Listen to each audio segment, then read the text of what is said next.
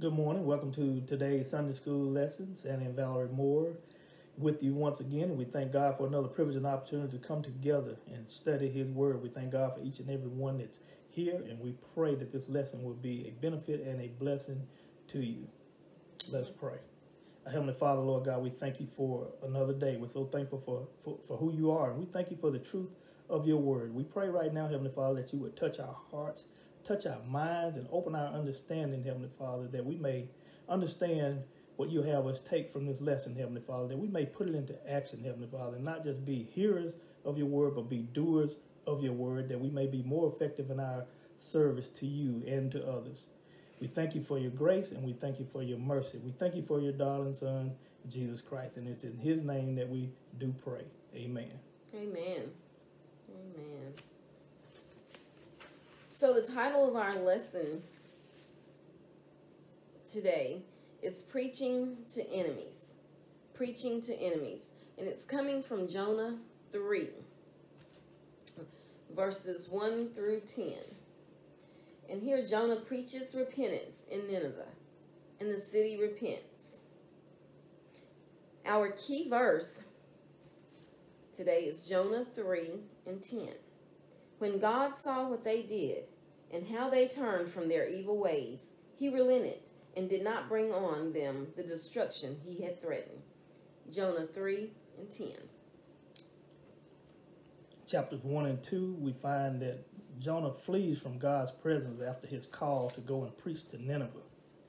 And then we find that Jonah repents for his disobedience.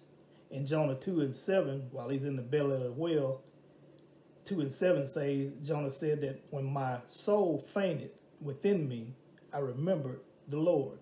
And Proverbs 3 and 6 reminds us that in all your ways, no matter what you're going through, in all your ways, acknowledge him, and he shall direct your paths. Okay. And so, once again, we have a few outlines here. And the first one is coming from Jonah 3, verses 1 through 4. And it's Jonah preaching the word of the Lord in Nineveh. The second call to Jonah. Jonah 3, verses 1 through 4.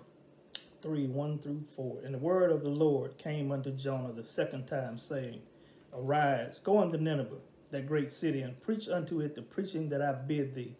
So Jonah arose and went unto Nineveh according to the word of the Lord. Now Nineveh was an exceeding great city of 3 days' journey. And Jonah began to enter into the city a day's journey, and he cried and said, Yet 40 days, and Nineveh shall be overthrown. Nineveh shall be destroyed. In verses 1 and 2, this shows the amazing love of God to his wayward people. Yes. Though Jonah did everything he could to resist the first call of God, after Jonah repented, God called him again on behalf of his people. God called him again. And God did this out of his own grace and his mercy. So the word of God comes to many of us as believers to do God's will in the way of preaching, teaching, helping, or serving. But we sometimes make excuses as to why we can't or why we won't. How long will we continue to fail him? We must be about our Father's business. God told Jonah to arise, go, and wait. He was to go and preach, but he had to wait on the message that God would give him. Mm-hmm. We often worry about what we will say or what we will do or how we will be received when given a task by God. But if we walk in the Spirit, depend on the Holy Spirit, Matthew 10 and 20 tells us that it will not be us speaking. When it's our turn to speak on behalf of God, it will not be us speaking, but the Spirit of your Father speaking through you. In verses 3 and 4, having learned the lesson that resisting God is not a good thing to do, Jonah obeys the call and goes to Nineveh. Jonah was fired up and ready, and he made 3 days of progress in 1 day's journey, telling Nineveh about the destruction that was to come within 40 days if they didn't turn away from their sins and turn to God. Romans 6 and 11 reminds us that in the same way that we should be dead to sin and alive in God through Jesus Christ. Amen. So the number 40 here has symbolic meaning in the Bible. So it says rain fell for that number of days in judgment on wicked humanity over in Genesis 7:17. 40 was the number of years the Israelites wandered in the desert because of their faithlessness in Numbers 14:33 through 35. It was the number of days Jesus fasted before facing the tempter in Matthew 4:2 through 10. In each case, God considered the completion of this number of days or years to be sufficient to excise evil or prove its absence. Nineveh's having that amount of time before being overthrown was nothing more than fair in God's reckoning. Okay, we're going to move on to our next. Okay, so Jonah preached to Nineveh with conviction, compassion, and concern because he knew the results of rebelling against God, and he knew that those results were not good from his own experience. So he couldn't effectively tell them anything unless he had gone through something, and we can't tell anybody anything until we've gone through something. All right, let's stop jumping ahead here. So now our second outline. This is coming from Jonah 3 verses 5 through 9. And this is the response of the people of Nineveh to Jonah's message, which was repentance. Jonah 3 verses 5 through 9. 5 through 9. So the people of Nineveh believed God and proclaimed a fast and put on sackcloth, from the greatest of them even to the least of them. For word came unto the king of Nineveh, and he arose from his throne and laid his robe from him and covered him with sackcloth and sat in ashes. And he caused it to be proclaimed, published through Nineveh by the decree of the king and his nobles, saying, let neither man nor beast, herd nor flock, taste anything. Let them not feed nor drink water, but let man and beast be covered with sackcloth and cry mightily unto God. Yea, let them turn every one from his evil way and from the violence that is in their hands. Who can tell if God would turn and repent and turn away from his fierce anger, that we perish not? Amen. Amen. So repentance is something that you have to do. Mm-hmm. So the people of Nineveh believed God, verses 5 through 9. They believed God and showed true repentance by their action. They were all on one accord in their wickedness, and now they're all on one accord in their repentance. From the greatest of them to the least of them, they expressed a true sign of surrender and humility and change. Repentance begins with believing God. As we believe God and his word, we have the power to transform our lives according to his will. That's right. That's so true. And repentance means crying mightily to God. It means coming to God with passion and seriousness about our sins and our need for his mercy and forgiveness. Mm-hmm. And the scripture says that those that come to God must know that he is God, and he is a rewarder of those who diligently seek him. Now, Jonah was sent to preach repentance. Romans 10, 13 through 15 says, for everyone who calls on the name of Jesus will be saved. How then can they call on the one in whom they have not believed? And how can they believe in the one of whom they have not heard? All right. And how can they hear without a preacher? And how can they preach unless they are sent? As it is written, how beautiful are the feet of those who bring good news. Jonah's message from God touched the Ninevites' hearts, opened their minds, and changed their lives. As followers of Christ, we have been commissioned to go ye therefore. We have been commissioned to go ye therefore and teach all nations, whether friend, enemy, or family. And so, once again, true repentance begins with the heart and is verified through righteous behavior. Through righteous behavior here.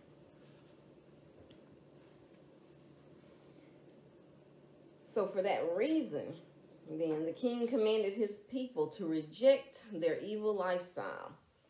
And that's for us too. We need to reject anything that we're doing outside of the will of God.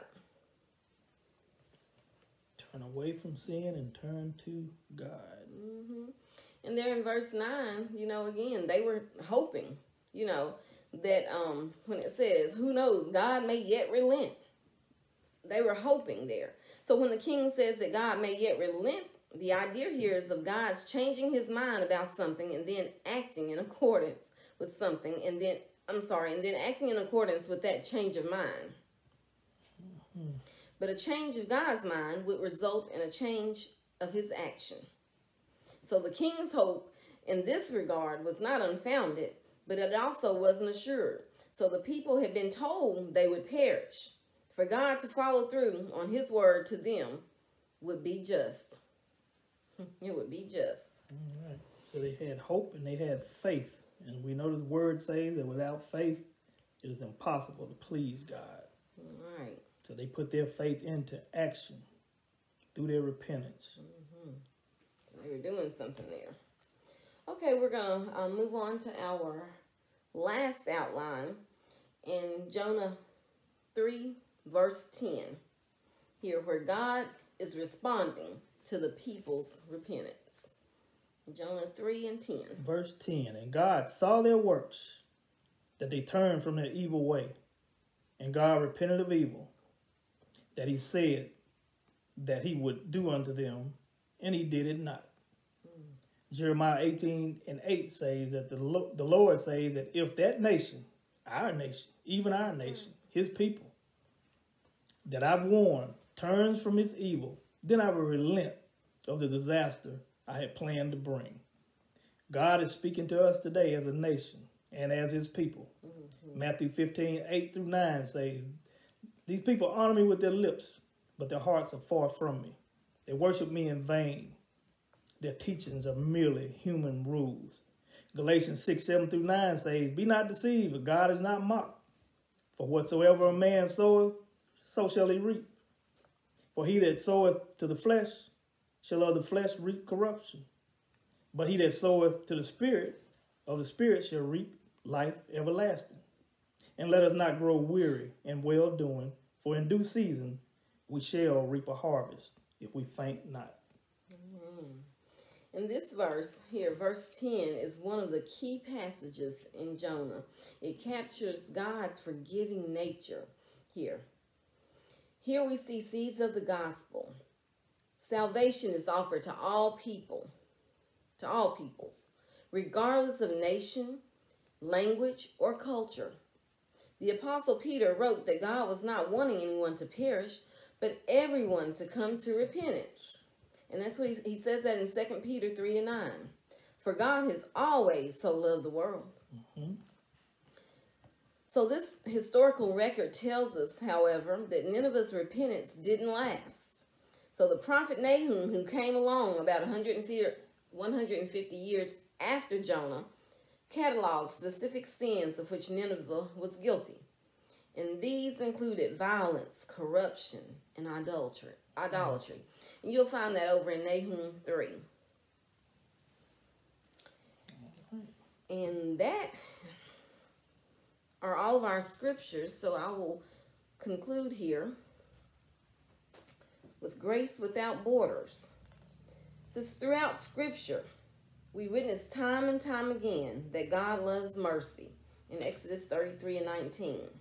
The story of Nineveh illustrates this in extreme fashion. The enemies of God's own people were spared when they turned their hearts toward him. God's intention for all humanity is to encounter his love and remain in it. The Apostle Paul cataloged all of the forces incapable of separating God's people from God's love in Romans 8, 38 and 39. No outside source can cause that separation, but we can voluntarily cause it ourselves by rejecting his will, as we become as the Ninevites had been. When we do so, repentance is here, as the Ninevites discovered. Today, we also should accept the reality that God's work will not be limited by geopolitical lines.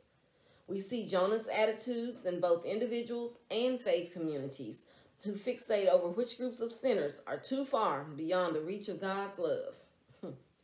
Meanwhile, we are reminded that we have a Savior who dined with sinners in Luke 7:34 and reserved his fiercest anger for the self-congratulating Pharisees in Luke 11:39-52.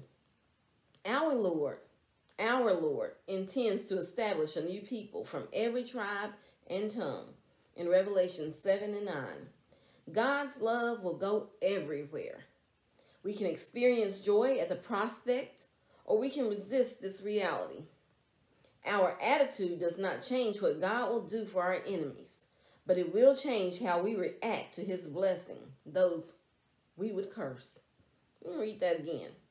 Our attitude does not change what God will do for our enemies, but it will change how we react to his blessing, those we would curse.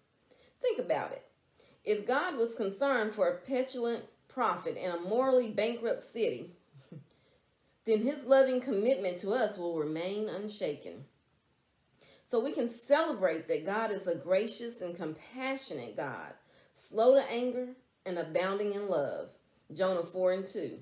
And in the face of divine kindness, we, like the citizens and rulers of ancient Nineveh, can repent. We can repent. But I had one more thing there with verse 10. Just had a question here. Just a question for you. Did God's relenting make Jonah a false prophet when he prophesied, "Yet 40 days and Nineveh shall be overthrown"? Not at all. For two good reasons. One, God acted in total consistency with his word. And secondly, God did judge Nineveh as recorded in the book of Nahum.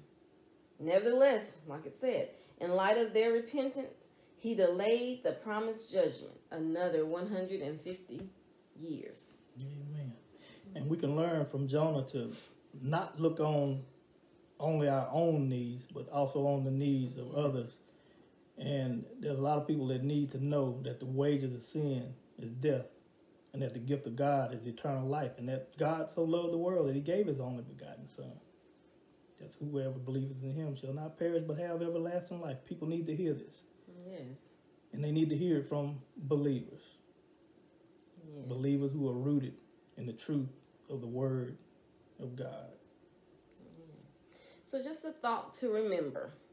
No human boundaries limit God's grace. No human boundaries limit God's grace. Yeah. This was a short lesson today, but it was a very good one. And we hope and pray that something was said today that you'll be able to receive and apply to your daily lives. We thank you for tuning in with us today. We thank you for allowing us to come to you and try to rightly divide the word of God to you. And we pray and hope that you all have a very blessed week. So at this time, we'll end with a word of prayer. Dear gracious and heavenly Father, Lord God, we thank you for this Sunday school lesson, Lord God. We thank you for the reminder, Father God, that repentance requires us doing something, Lord God. We thank you, Father God, for your grace and for your mercy, Thank you, Lord God. We love you. We adore you, Father God. And we just ask that you just bless each and every one, Lord God, that's within the sound of my voice, Lord God, that tuned in today, Lord God. And we just thank you once again for your word. And it's in the mighty and sufficient name of Jesus that I pray. Amen. Amen. Looking forward to seeing you in worship service. Yes, so we welcome you all to join us in the parking lot at 9:30 today or via Facebook. Once again, we thank you for tuning in, and we hope you all have a very blessed week and a safe holiday. Amen. Amen. Bye-bye. Goodbye. St. Andrew PB Church, where Elder Beeford Moore III is pastor, is located at 1393 Swancott Road, Madison, Alabama, 35756.